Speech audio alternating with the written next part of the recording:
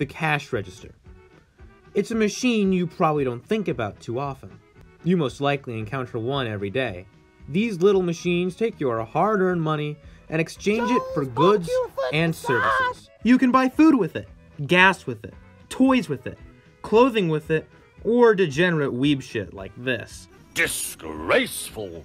Like with any fine piece of machinery, there was a guy who invented it, a guy who designed it, a guy who programmed it, a guy who made it, and a guy who got that product out to market. And that's the topic of today's video. Cue the intro. Let's drive some motherfucking trains!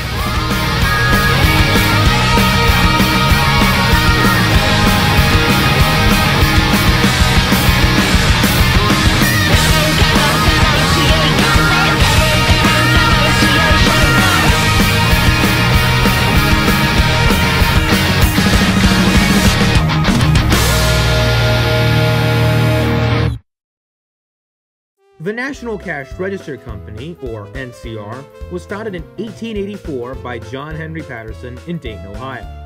He had bought a patent for a cash register and hopes to mass produce it. NCR would soon become a pretty big deal, and Patterson would build a large factory for his cash registers south of downtown Dayton.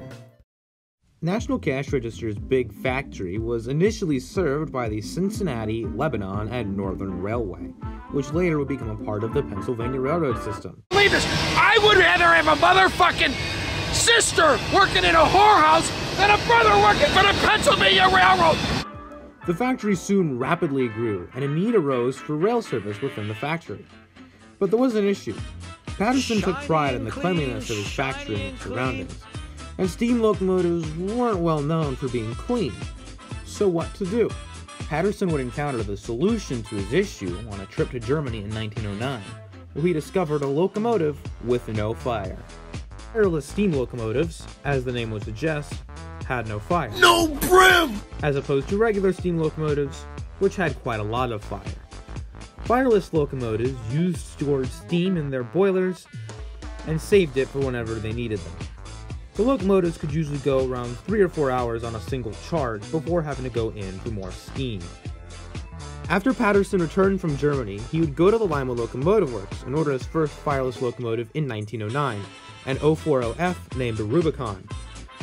It would arrive at the factory in 1909 on a flatbed car, and was followed by 2 others, South Park in 1910 and Dayton in 1913.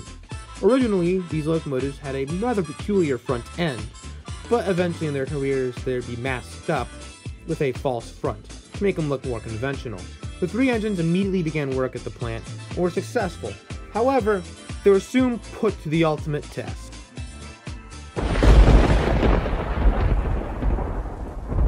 In March of 1913, the Great Miami River flooded, causing the adjacent city of Dayton to flood as well. The aptly named Great Dayton Flood would end up killing over 300 people and displacing many more. Patterson was keen to help with the relief efforts, turning his factory into a base of operations for the Red Cross and other organizations. He also leased the 3 fireless engines to the city to help clean up debris on the street. The locomotives ran along streetcar lines with open wagons to collect debris and trash from the middle of the road. After serving their city through the toughest of times, NCR's 3 little engines would make their way back to the factory to do what they were built to do, move cars around the plant. The locomotives had a handful of issues working at the plant, most notably visibility and braking. Despite these 2 pretty big issues, only 1 incident was ever recorded. This was in 1915, when a touring car backed into the Rubicon at the Main Street grade crossing. The only outcome of this incident was a slightly bent drive rod on Rubicon and a very unhappy motorist. Now that's a lot of damage! By 1964, Rubicon and her younger sisters had been working for over 50 years at National Cash Register, and were beginning to show their age.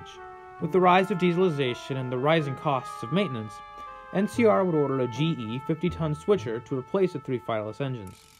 It arrived by flatbed at the plant, very similar to how Rubicon arrived, and would later be painted into a green livery with New York Central-esque lightning stripes.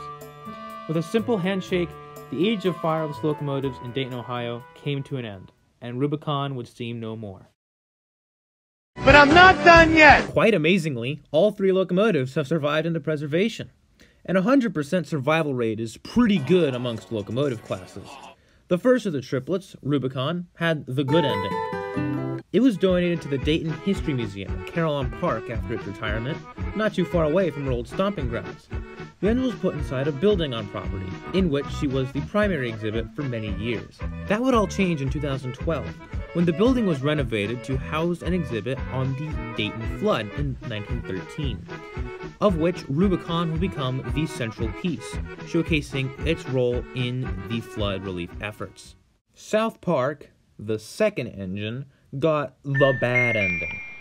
She was donated to the National Museum of Transportation in St. Louis, Missouri, where she was promptly forgotten about.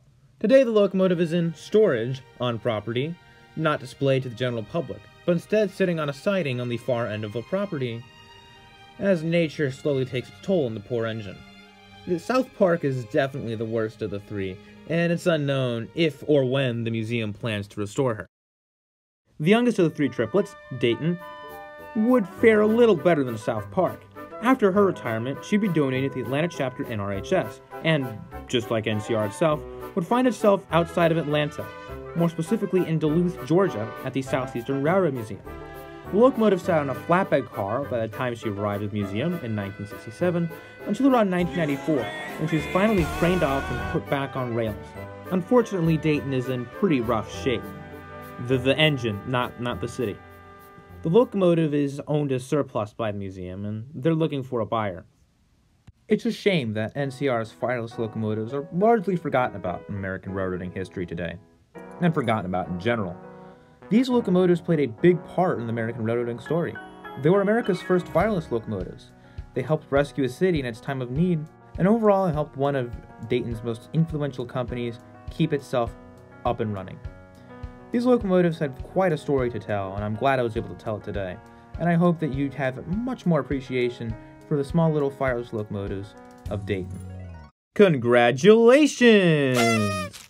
You just spent 6 minutes of your free time listening to some random loser on the internet talk about 100-year-old trains that nobody cares about. Thank you very much for watching in all seriousness. This is a video I've wanted to make for quite some time, and I'm glad I was able to get it out. I hope you did enjoy, and I hope you learned something today. Be sure to leave a like if you did enjoy it, and leave a dislike if you didn't. That's alright.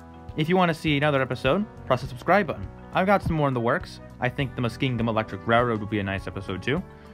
And have a good day.